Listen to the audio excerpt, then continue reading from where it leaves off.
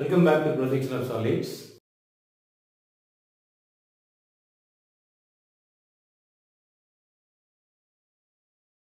The object which is given in this problem is a hexagonal prism. A hexagonal prism is given in this problem.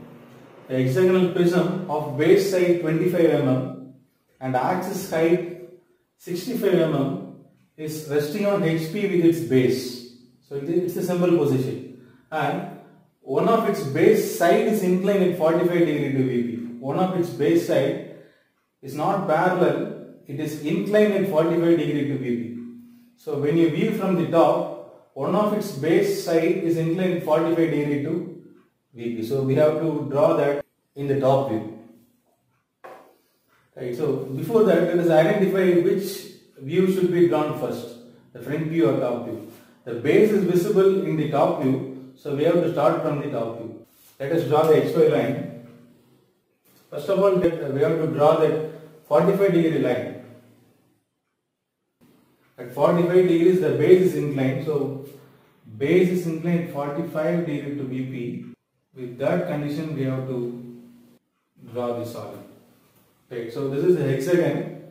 The hexagonal prism is having two sides. One is on the front, another is on the rear. So let us name the front side as ABCD and rear side as 1, 2, 3, 4.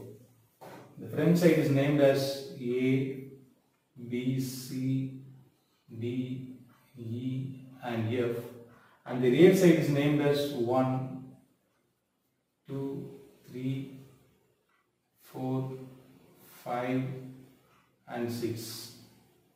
And now we have to project all the points in order to draw the front view. Project all the points D, the point C, the point E, point B, point F and point A. Now we have projected all the points. As the object is resting on HP, the base should be drawn on XY line itself. And the height is given as 65 mm. So we have to draw a vertical line of height 65 mm.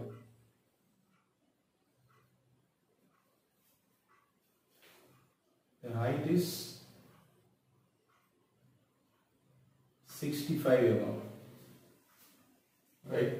So now we have to decide what are the edges visible and what are the edges invisible. So here, as we are viewing from this top, this is top view. Now we are viewing from the front. So if you view from the front, the bottommost edges will be visible and the topmost edges will not be visible.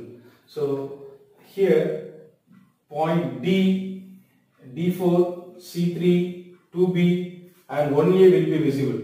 And the F6 and E5 will not be visible because if you view from its front, the FE and E5 will be in the rear side. So C3 is visible here, 2B is visible here,